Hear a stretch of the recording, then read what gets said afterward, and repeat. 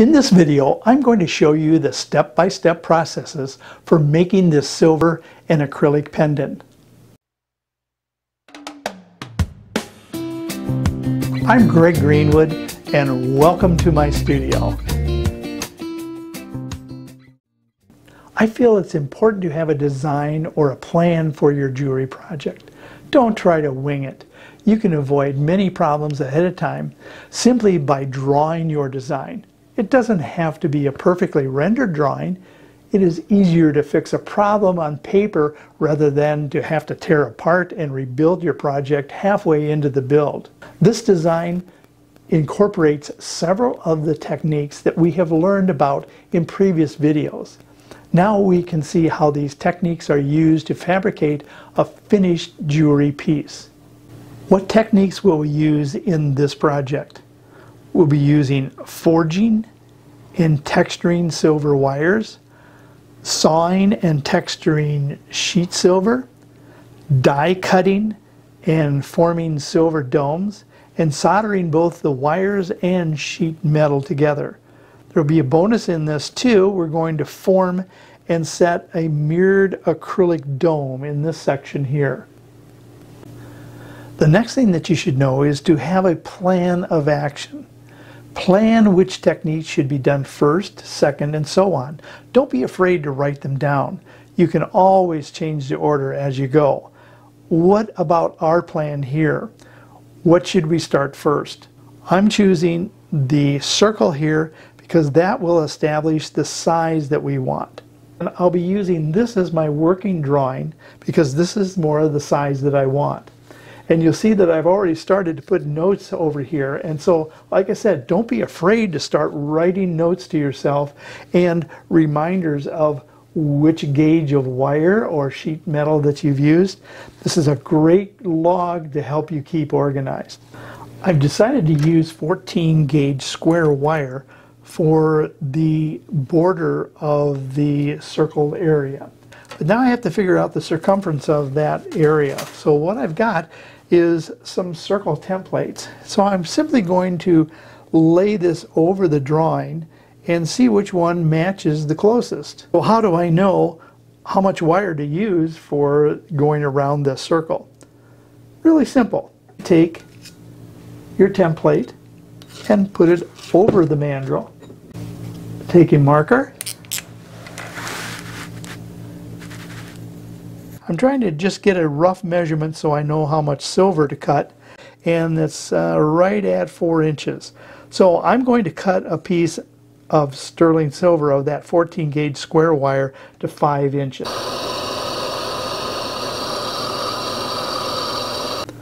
Now that we've annealed the wire and it's nice and soft, I can simply bend it around the mandrel with my fingers. The metal does have a tendency to spring and open up a little bit. So I'm going to make it a little bit smaller on the mandrel, then slide it up till it's nice and tight in the area where we had it marked. And you'll notice that I've overlapped the two.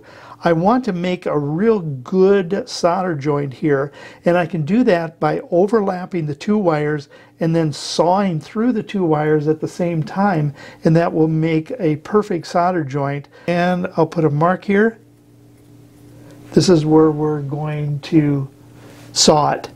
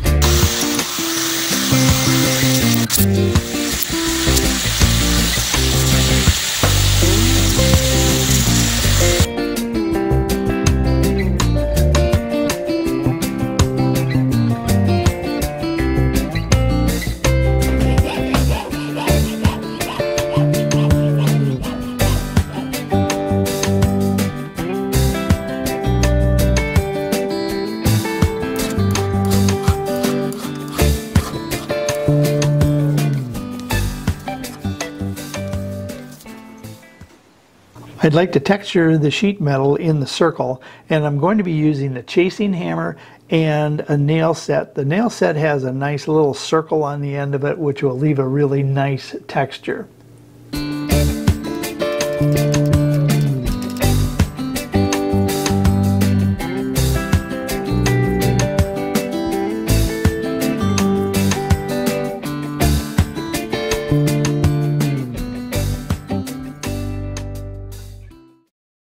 Now we're ready to start working on the forged wires in this part of the design. I've measured it with a small wire first to get my rough estimate of the length of these wires, and the right hand side here is 7 inches, the other side is 5.5 inches. I'm going to be using the same 14 gauge square wire as we used in the circle, and I've laid this on out after I've annealed it, so now it's easy to bend, and we'll lay it on the drawing and start bending it to shape. I'm going to be using the round nose pliers to do these hard curves, and then we'll continue forging as we go.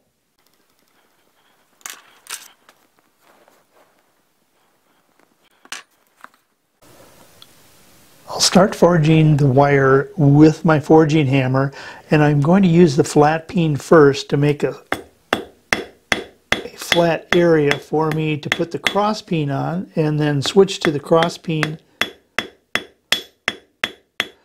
and get a nice wide spread on the wire. Flip it over, make sure I do the other side.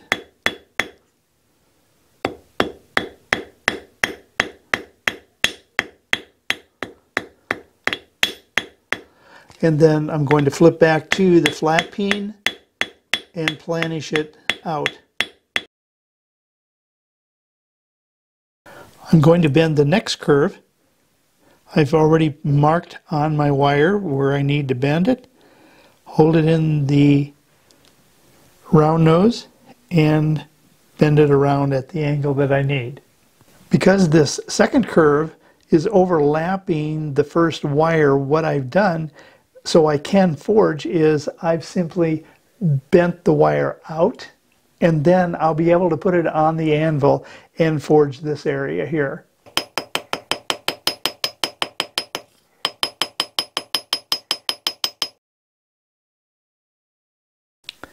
Because our design has texture on these wires, it's really important to try to texture them as we go, because all the wires are folding over themselves.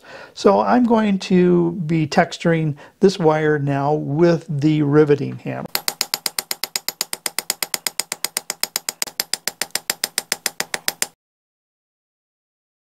Now this section we're going to reverse the wire and make a simple reverse plane through this section.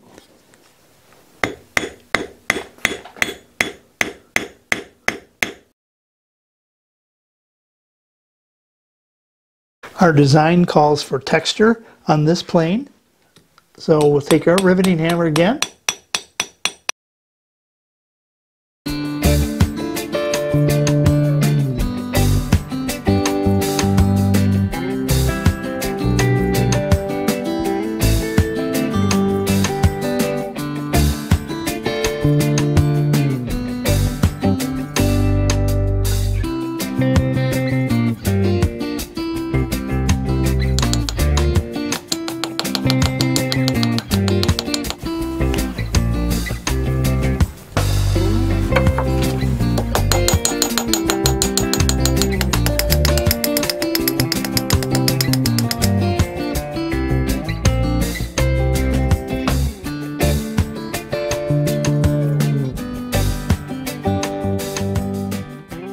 This is a circle cutting die. It comes in 2 parts. There's a lower part with 2 pegs that correspond with the 2 circles in the upper section of the block.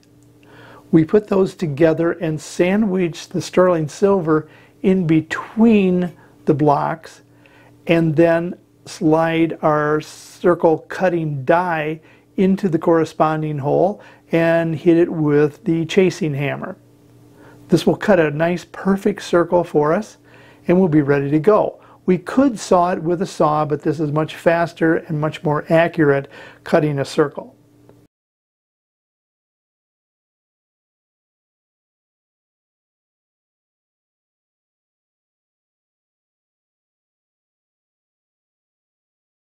This is a dapping block. It's a steel block with domes cut into it, and there are dapping tools that are corresponding with these sizes. We're going to be using these two holes right here and make a progression from flat sterling silver to a nice round dome.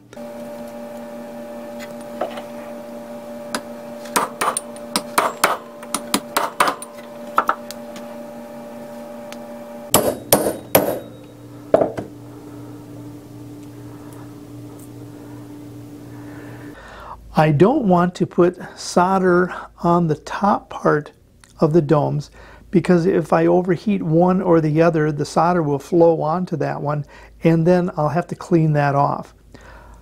The best way to prevent this problem is to either solder from the back, or we can put a pallion of solder on the soldering block and then put the two pieces on top of the solder and then heat them up. So the solder would be to the back, and then there will be no extra flowage onto the front of the dome.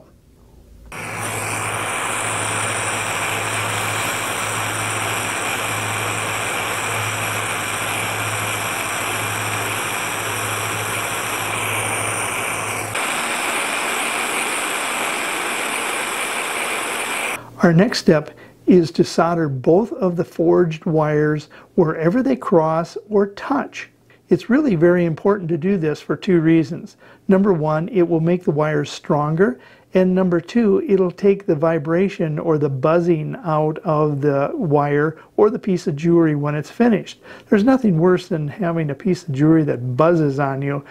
So let's take and we'll solder these places together on both wires.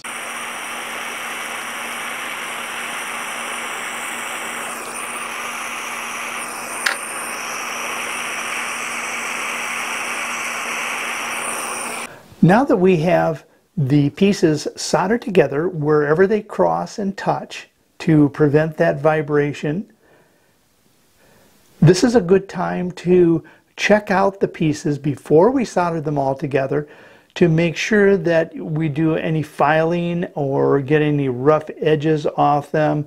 Clean the pieces up, because it's a lot easier now when they're the individual pieces than when they are all together.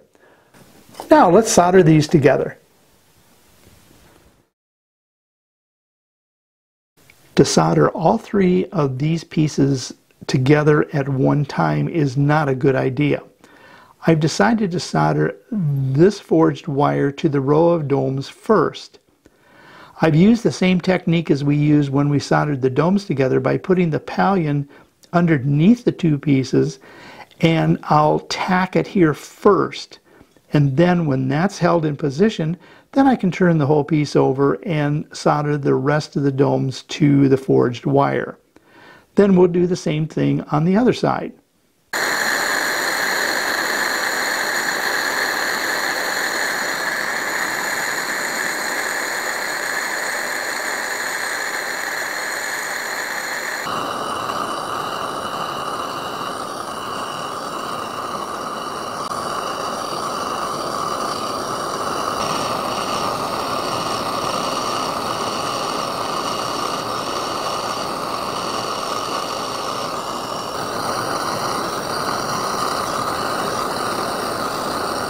We're going to be soldering the forged wires and the domes, that piece, to the circle with the texture.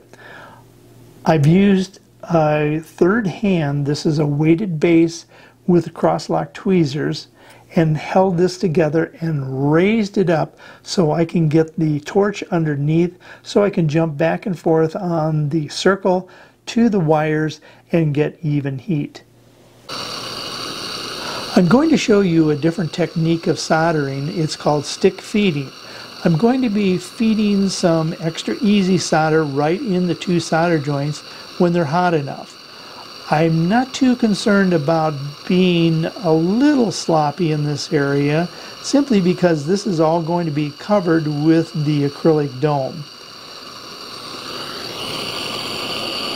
Same technique is you heat both sides evenly.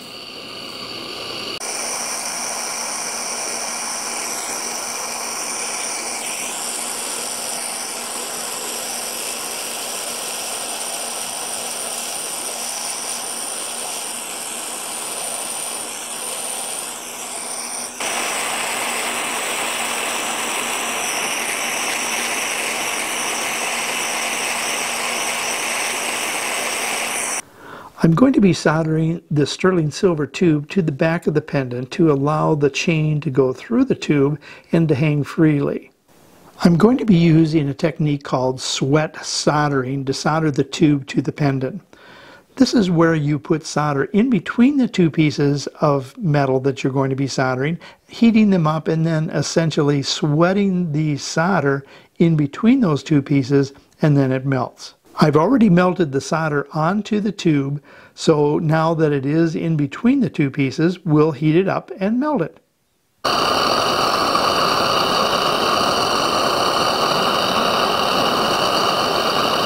Many times when you have a piece of jewelry that has a lot of little intricate areas in it that are hard to polish, this is where this machine comes in very handy. It's a magnetic tumbler. It has a magnetic field in the base, and which spins around, which consequently spins the small steel rods that are in the tub and that are suspended in water and soap. Let's put our piece in here. Add just a couple drops of soap. The top on, make sure it's sealed tight.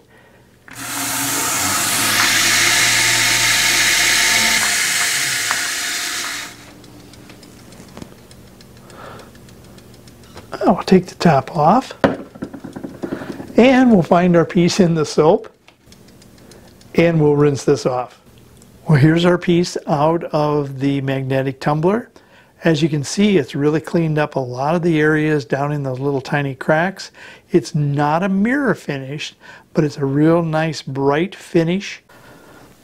We're going to take our piece and oxidize the entire surface and then buff up all the highlights, which will give nice contrasts to the textures. We're going to use a solution called liver of sulfur. This is a potassium sulfide solution which will oxidize the entire surface very, very quickly. It actually reacts to the copper that's in the sterling silver, and that's what will turn dark, but it covers the entire surface. We can do this in two ways. We can either heat up the liver of sulfur and drop your piece into it, or we can warm the piece either with a torch or a heat gun and put it into the liver of sulfur. I prefer warming the piece, and I prefer working with the heat gun. I don't like to use heating up the liver of sulfur because it takes a while and it stinks up the studio.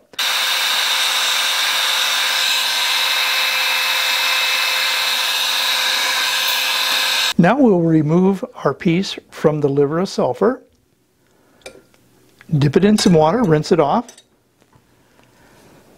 and it's totally oxidized, and now we'll buff it up and hit all the highlights.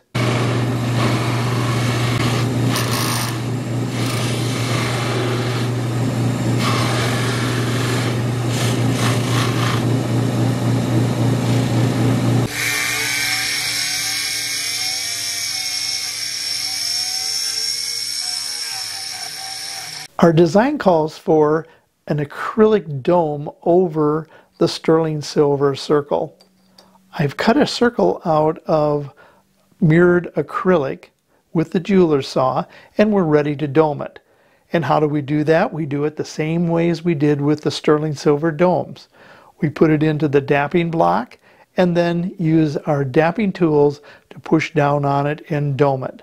The only difference between this and the sterling silver is we have to heat up the acrylic piece first, make it soft, and then I can push the dapping tool into the block and make it into a dome.